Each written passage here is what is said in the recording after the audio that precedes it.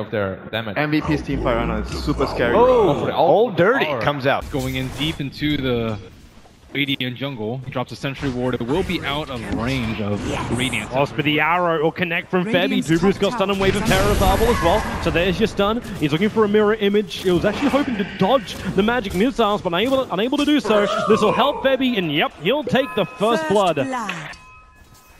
Crucial mistake just because they aren't super comfortable with the playstyle. In last game, they know how to fight as 5 all the time, all game long. Top lane for Rev.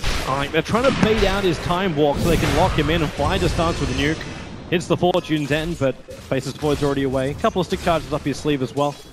Down crit and snare for Rev. Doesn't actually have time walk away with the range damage of no tell. They're going to reach him 1 second. Wasn't even that, it was like a fraction of a second. Very nice. Gonna find the time to gank up mid. What they may not realize is the Alchemist is in the neighborhood.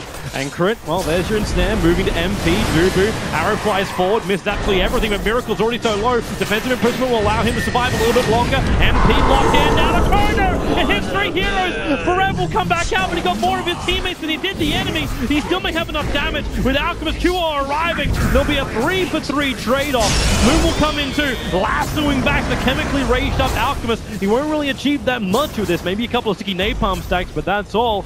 And for Rev, well, they can get on bottom lane. Dubu should have seen that ward going down from crit. MP, a little bit too far out in the mid lane, we'll need a little bit of help. Wave of Terror won't be enough. You need to swap the stun on Moon, keeping him back, but not back far enough. Damage from Flop going. MVP, they're bringing in support. They need to defend the tower. This is... Oh, they need to keep Febby alive. Moon can just go straight for the last move. The nukes are easily there. Miracle with the extra orb damage, finding these kills. No-G very happy to use it.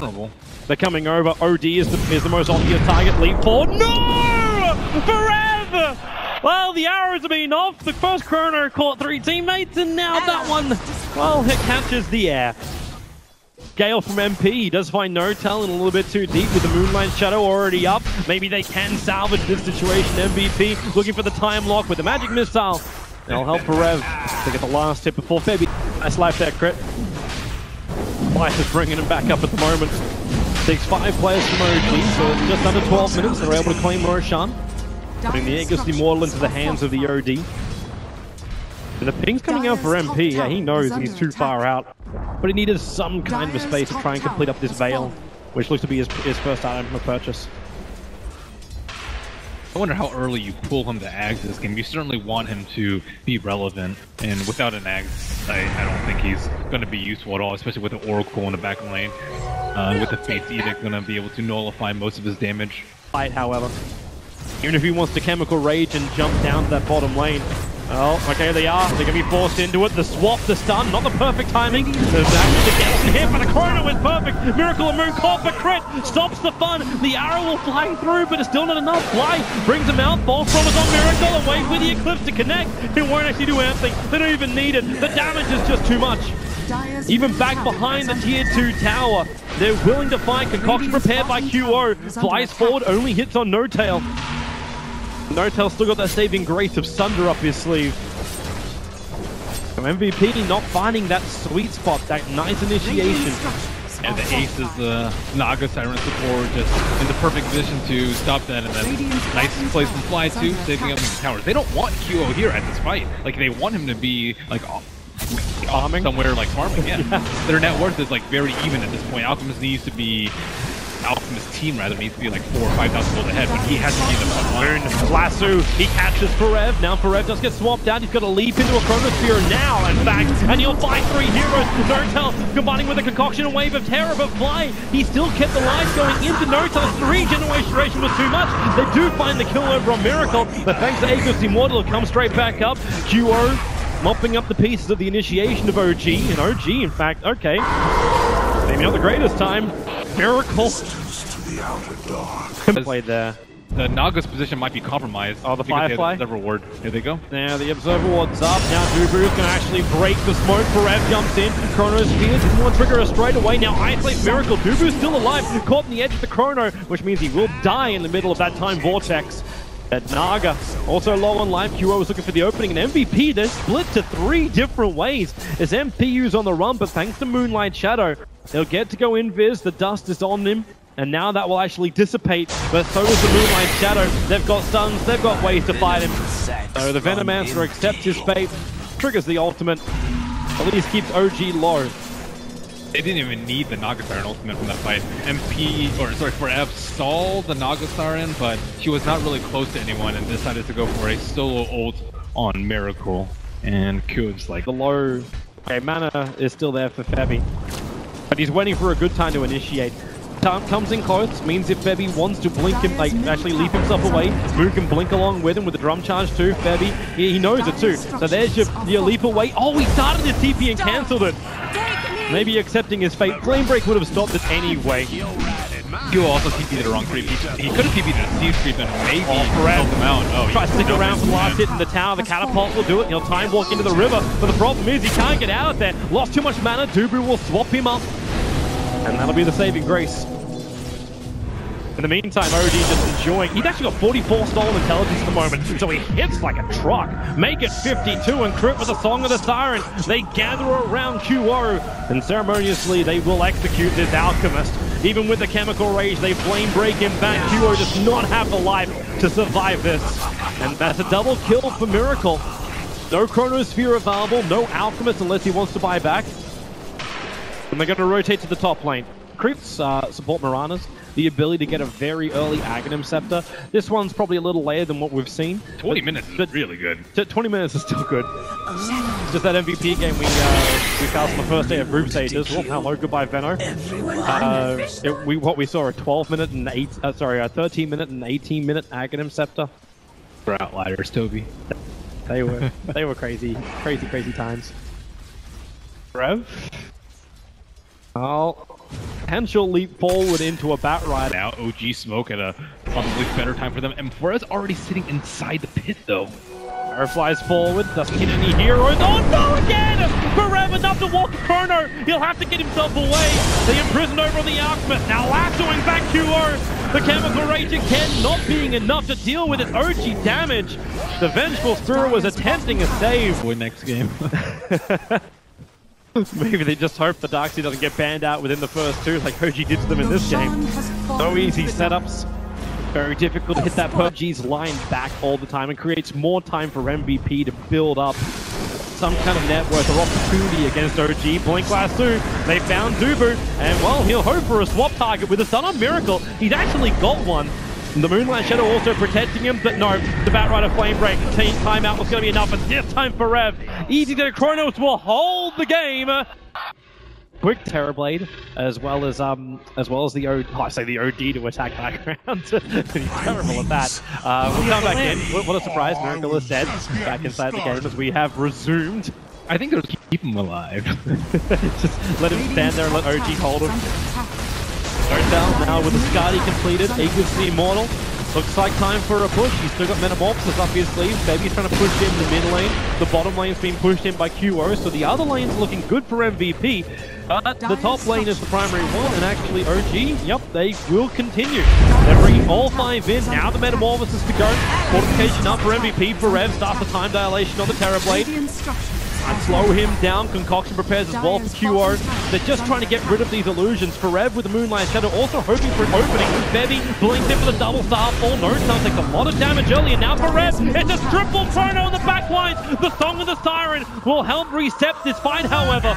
They'll group up and then they just bail out. Vengeful Spirit swapping him. Nice only from Crit. MP, maybe, has he got enough time with the last two? They drag Dubu back. But Crit, he's almost going to die. In fact, he's so low on life, he will tick out to the Venomancer. And Aegis the Immortal will bring No-Tail back to life. The defense is real from MVP, and this OG gained the first taste of MVP's fight. They may not have actually stopped it yet. No-Tail getting caught out by the concoction, couldn't dodge it with the Mana Style.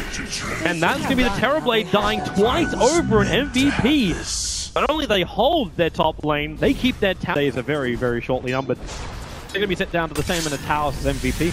Well, looking to fight now. There's still 20 seconds left on Chronosphere. OG. They're onto the Obstinate Sentry, however. They'll get rid of it quickly. They also don't have Aegis this time. The TP's coming forward. Bringing no talent to the fight. No Aegis, no Metamorphosis. On cooldown for 16 seconds. Moonlight Shadow. Going to allow MVP to come in closer. The Observer Ward, however, from OG very clearly saw this happen. They still want to fight around at least the extra armor that this tier 2 tower provides. scanning to see if MVP are moving forward, which is not the case. MVP could win the game with this fight, though. This one of the fight is very crucial for them. I'll see if OG are at their weakest. OG just needed the initiation, however, and then maybe they can hold this fight. Kuro's already triggered his chemical rage.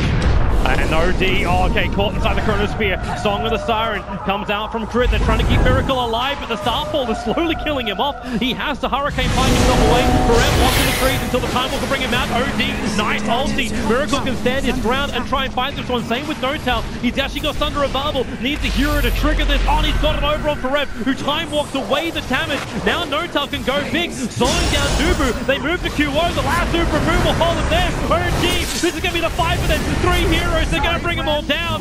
They need another one. Forever to time walk away. The Dire Observer Ward sees Febby down inside the river. He's just stopped.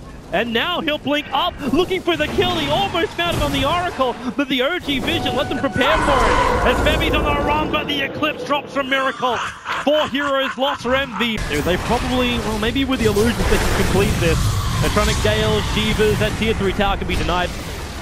And OG maybe looking back to take down the recently respawned Roshan. This I am very worried for Forever.